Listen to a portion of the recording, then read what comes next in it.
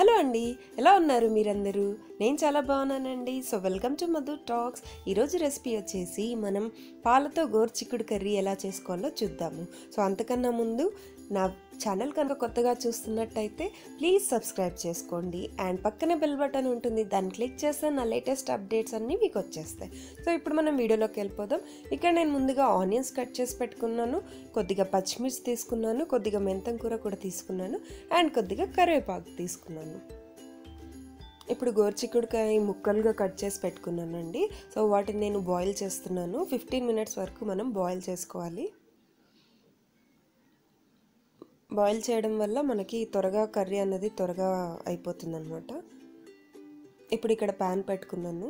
ఈ ప్యాన్లోకి pan heat అయ్యాక oil వేసుకోవాలి. నేను ఒక 6 స్పూన్ ఆయిల్ వేసుకున్నానండి.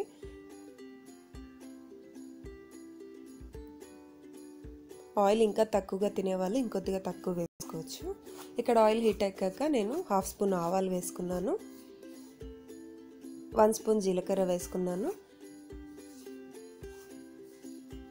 ఆ తర్వాత అందులోకి మెంతం కూర వేసుకున్నాను, కరివేపాకు కూడా వేసుకుని కలుపుకోవాలి. ఇప్పుడు పచ్చిమిర్చి కూడా వేసుకున్నాను. ఇప్పుడు బాగా కలిపేసుకోవాలి. ఆ తర్వాత మనం ఆనియన్స్ కూడా వేసేసుకోవాలి. ఆనియన్స్ అన్నీ కూడా గోల్డెన్ బ్రౌన్ వచ్చే వరకు మనం వేయించుకోవాలండి. అప్పుడే కర్రీకి మంచి టేస్ట్ వస్తుంది. ఏ కర్రీకైనా సరే గోల్డెన్ బ్రౌన్ రావాలి. సో ఇక్కడ చూసారు కదా, గోరు చిక్కుడుకాయ బాగా ఉడికిపోయిందండి. సో వీటిని మనం పక్కన పెట్టుకుని మూత పెట్టుకోవాలి. ఈలోపు ఆనియన్స్ని బాగా వేయించుకోవాలి.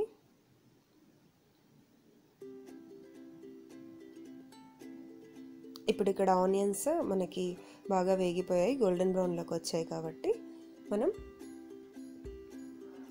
గోరు చిక్కుడుకాయని ఇందులోకి వేసేసుకోవాలి. చూసారు కదా, నేను వాటర్ వంచేసి పెట్టుకున్నాను. మీకు వాటర్లో అన్నీ వెళ్ళిపోతాయి బాయిల్ చేయడం వల్ల, ఏవైతే మినరల్స్ మనకు కావాల్సిన హెల్దీ థింగ్స్ ఏవైతే ఉన్నాయో అవి వెళ్ళిపోతాయి అనుకుంటే మీరు ఆ వాటర్ని కూడా యాడ్ చేసుకోవచ్చు. బట్ నేను వాటర్ యాడ్ చేయను, అందుకని తీసేసాను. ఇక్కడ గోరుచిక్కుడుకాయ అన్నీ కూడా కర్రీలో వేసేసుకొని బాగా కలుపుకోవాలి.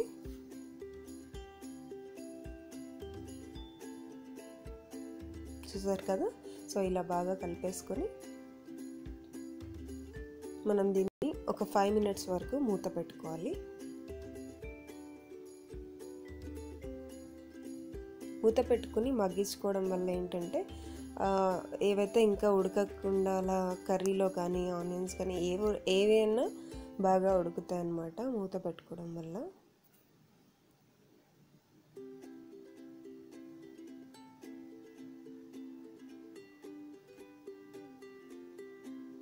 ఇప్పుడు నేను ఇందులోకి పసుపు వేసుకున్నాను, 1 స్పూన్ పసుపు వేసుకున్నానండి.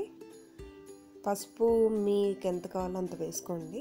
నేను ఇక్కడ ఏంటంటే ఇప్పుడు మనకి ఈ లాక్డౌన్లో ఖచ్చితంగా ఈ ఇమ్యూనిటీ బూస్ట్ కోసం పసుపు ఎక్కువ వాడాలంటున్నారు కదా, సో అందుకని నేను ప్రతి కర్రీలో కూడా పసుపు ఎక్కువ వేస్తున్నాను. అండ్ ఇది వచ్చేసి 1 స్పూన్ కారం వేసుకున్నాను.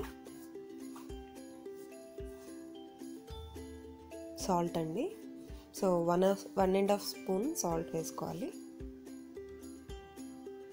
ఈ కర్రీ మనకి రోటీస్లోకి కూడా, చపాతీ, పుల్కా ఇలాంటి వాటిలో కూడా చాలా బాగుంటుందండి. పాలు వేస్తాం కదా, కారం కారంగా కొద్దిగా కమ్మగా అలా బాగుంటుంది. అండ్ పాలు హెల్తీ కాబట్టి, ఇది ఫైబర్ కంటెంట్ కాబట్టి గోరుచిక్కుడుకాయ ఈ రెండు చాలా బాగుంటాయి. హెల్తీ ఇది కూడా, ఈ రెసిపీ కూడా. మూత పెట్టుకుని మనం ఇంకో 5 నిమిషాలు మగ్గించుకోవాలి.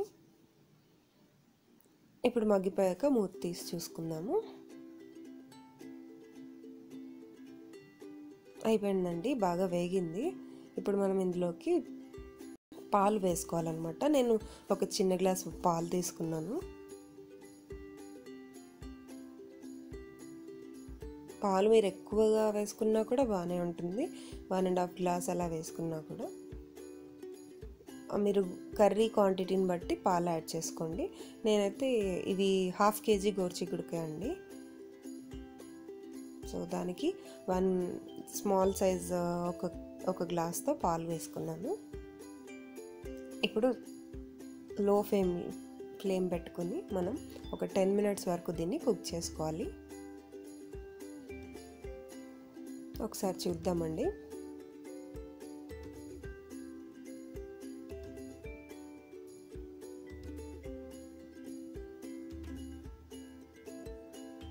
పాలు కాబట్టి మనకి అడుగంటుతుంది.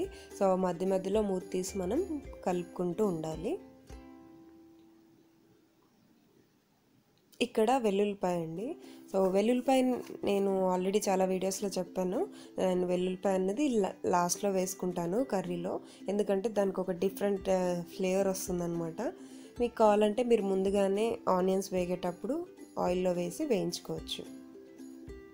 బట్ నేను ఇలా వేస్తాను. మీరు కూడా ఒకసారి ట్రై చేసి చూడండి. ఈ ఫ్లేవర్ అన్నది డిఫరెంట్గా ఉంటుంది. లాస్ట్కి మనం కర్రీ దించే ముందు వేసుకోవాలన్నమాట. సో బాగుంటుంది చాలా. కర్రీ అయిపోయింది. ఇప్పుడు మనం లాస్ట్కి కొత్తిమీర వేసుకొని కలిపేసుకోవాలి. అంతే, ఇప్పుడు మనం కర్రీని డిష్ అవుట్ చేసుకోవడమే. చాలా టేస్టీగా గోరు చిక్కుడు కర్రీ పాలతో రెడీ అయిపోయిందండి.